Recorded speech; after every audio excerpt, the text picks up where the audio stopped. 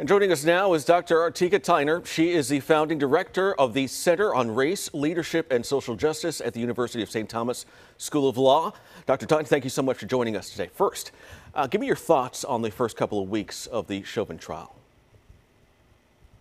Well, I think the thoughts definitely, it's been a challenge. Of course, we've seen the news media coverage of Mr. Floyd's family, watching the videos, watching the court hearings and being there in person in the family watching room. So we definitely want to make sure that we send them our positive energy and our hope and support. But I would say more broadly, we definitely see the challenges that the community feels they face time and time again. The idea that on Justice Now is not just Mr. Chauvin, but their own experience with policing and how that's influenced, especially for communities of color, around their racial identity. Now, the first week of the trial, it was filled with some pretty gripping testimony here. Let's take a listen to some of what was said, and then I'll get your thoughts on the other side. It's been nights. I stayed up apologizing and apologizing to George Floyd for not doing more. Disbelief and guilt. Why guilt? If I would have just not taken the bill, this could have been avoided.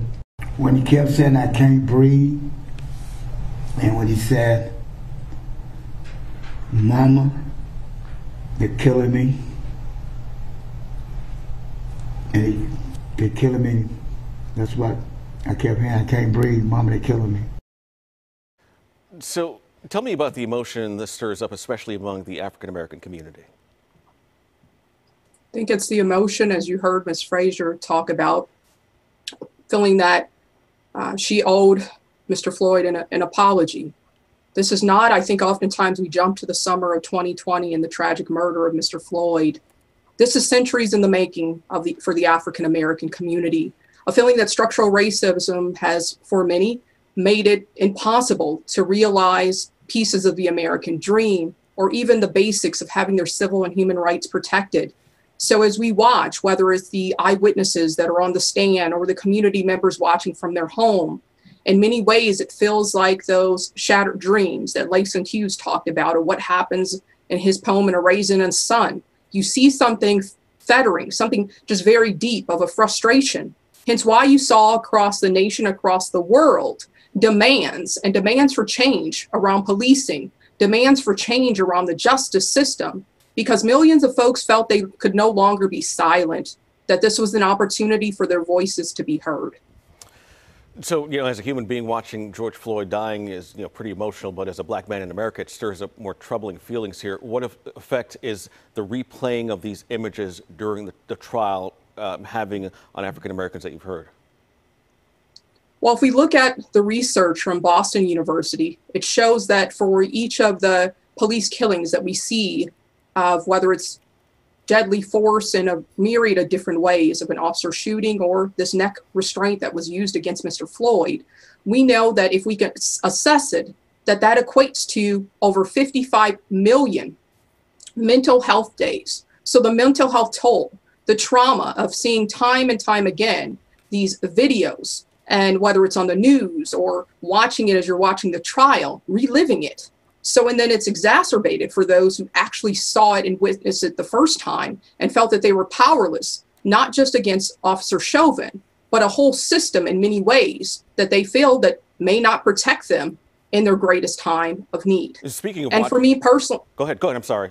I didn't mean I was going to say just personally as well, as an African-American female, you're not just seeing Mr. Floyd, you're seeing your uncle, your brother, or your father.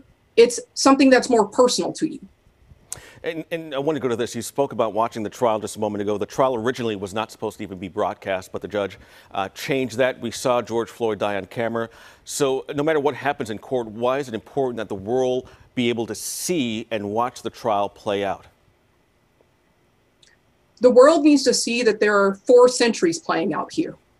4 centuries of a struggle for African Americans to realize the promise of justice and freedom in some meaningful ways.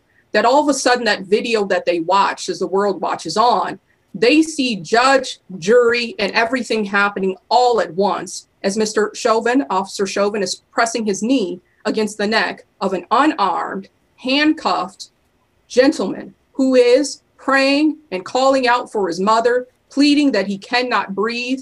And I think an important testimony that we heard this week was from Chief Arredondo that let us know that this was not policy, that in fact the policy focuses on de-escalation and around something that I think is very basic to our identity here in America, the sanctity of life and the protection and the importance of protecting life. All right. Dr. Artika Tyner with the University of St. Thomas School of Law's Center on Race, Leadership, and Social Justice. Thank you so much for your time this afternoon. Thank you. Now, you can watch the Derek Chauvin murder trial live every day that court is in session. We're streaming it on KTVU.com and the KTVU mobile app.